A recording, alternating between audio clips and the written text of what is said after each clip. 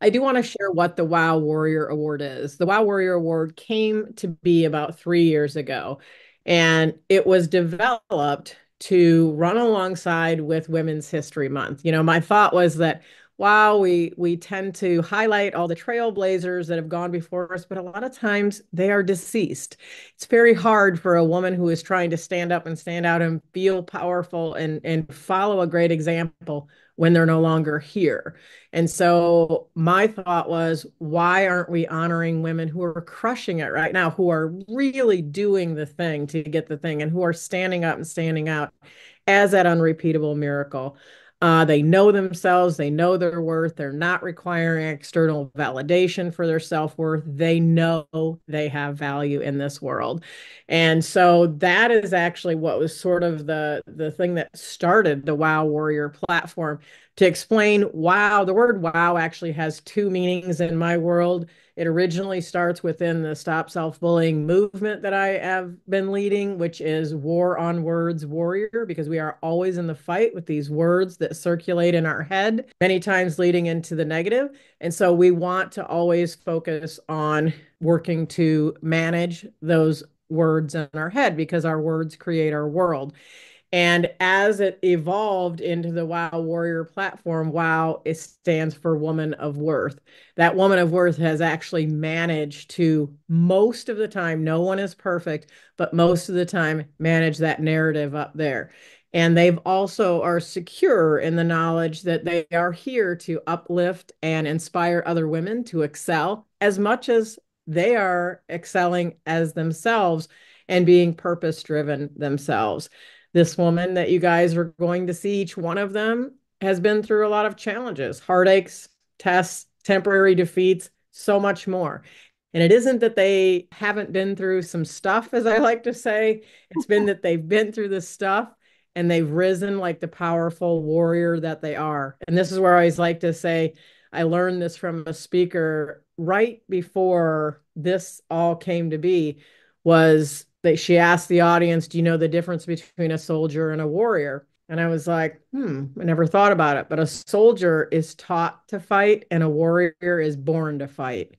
And that's how I knew that that word was, and I had already had that word attached to wow, but it took on a bigger meaning, because that language that we fight sometimes in our own head and sometimes that other people try to put on us externally, is that wow warrior understands that they have a choice in what goes on up here, but they are always in that fight for their worth. They know their worth. They are not confused about it at all. They know their value, and they navigate those self-bullying tendencies like a champion. The other thing that you will find about a wow warrior is that she has surrounded herself with others who will call them on it when she slips, as we will, because we are not perfect.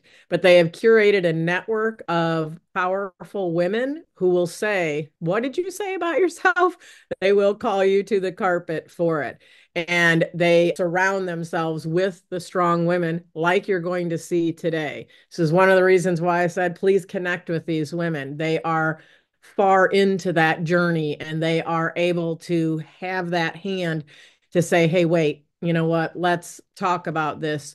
You need to know you control that narrative up here, but they'll call you on it. They'll be your best cheerleaders. Everyone in here is a cheerleader for one another. I've been watching it throughout the entire year. And as you listen to these 2024 honorees today, you're going to see a very common thread with these women. They're going to have all of these characteristics that I just talked about, and always there to uplift and inspire. And they know that that's part of why they're here, that that's part of their gift as a wow warrior. So without further ado, we are going to see a short video of all of the honorees. And as I said, not all of them were able to be here today. After that, we're going to bring our speakers up to the stage. So.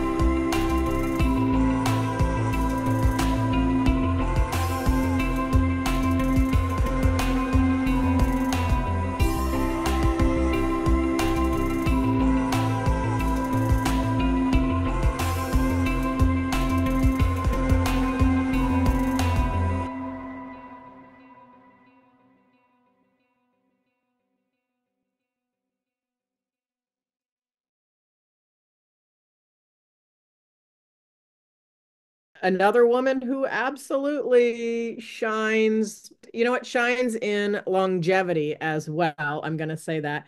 She might be the most well-seasoned wow warrior we have right now, meaning in years, but she is absolutely the most young at heart woman that you will meet. And I am talking about Dr. Ynge Ljung, and her name is a little bit hard to say, but I will tell you, she is, I don't have her bio in front of me. I'm so sorry, Dr. Ynge, you're gonna have to tell us because I know she is acupuncturist. She does all things holistic health, and she is the founder of the Allergy Kit, which is very fascinating in and of itself. She has the most incredible story. So I'm gonna let Dr. Ynge share with you. She is part of our globalness in Wow Warrior. So Dr. Ynge, if you would take it away and share. And she's absolutely stunningly beautiful as well, as you can see. Thank you. She might be older than 32. That's all I'm going to say. Yeah, well, I'm going to talk a little bit about that. Hello, Yes. everybody. So I am Ynge Ljung, chemical engineer, acupuncture physician, naturopath, the creator of the Allergy Kit, author, and blah, blah. I arrived to the US in 1990, and I have seen how health has gone down. Diabetes, heart attacks, and strokes together with weight, that has gone up. But I have a hard time to change people. I went back to school at 53 years old and graduated at 56. That is now 30 years later. In a couple of weeks, I will be 86 years old.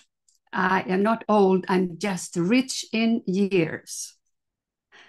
I work full time and I still have all my faculties intact. I'm not saying this to brag, but to show that with a healthier lifestyle, you have a much better chance to keep healthy and sharp. My mission is to wake people up, to make them understand that Hippocrates told us the truth over 2,500 years ago. Everything starts in the gut. I don't mean that you have to go on a 100% strict diet 100% of the time, but you have to find out what is good for you and what is bad for you. We are all different. And one thing is good for some people, but the same thing can be detrimental to another. I often see wives, for example, they want to change, they want to feel better, and they want their husbands to feel better. They are often more sick than the wives, if you have seen that. The thing is, they really try. They start to cook differently, but the guy, he wants his old crap that he doesn't feel good from. But, well, I think it's easier to teach an old dog new tricks than to change a husband. So remember, the only thing you can do is work on yourself. It's really the thing with a gas mask in the airplane, as they talk about. It is really true. You have to start with yourself first. You have to be true to yourself and treat yourself good. I know, for example, with the allergies and stuff, the allergy can help with cravings, and that, excuse me, that makes it easier. It makes it easier to change your, I don't want to say diet. Diet has dye in it, so we don't like that, do we? But it is important that we change. But what can I show you? How can I show you where to go and what to do that you don't know already? I don't know. I try, but I'm just wanting people to understand how important it is to, for example, cut out the wheat and the sugar. If you do that for 3 months, it's not that bad. And see how you feel. If you don't feel any change, well, go and do what always done. But there was it was a small study, but it was in a home for elderly people. And they cut out the wheat and they cut down the sugar. And the people started to have less aches and pains, and their memories came back. That was a big thing. And another one is I had a client who had a daughter who was in a facility for because she was schizophrenic. And it was bad. She had all these voices and couldn't get rid of them. But the mother took her out and started to cook for her. She cut out all wheat and sugar. And lo and behold, all those voices she had in her head went away. So food has a lot to do with mental and physical stuff. So now we have the newest remedy for weight loss, the Ozempic and variations. And they say that they are totally harmless. Don't believe them. It's not. It starts by destroying your gallbladder, and then everything else goes downhill. And you're also supposed to take it for the rest of your life. Who wants to do that? So, okay. If you want to find anything about me, you can go to drynge.com, drynge.com, or theallergykit.com. I'm going to put my information in the chat.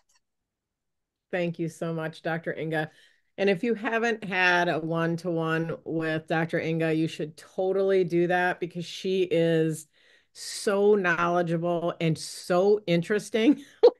You will learn so much just from having a conversation with her. And you know what? Hats off to being 86 and exceptional and beautiful and all things health and wonderful longevity.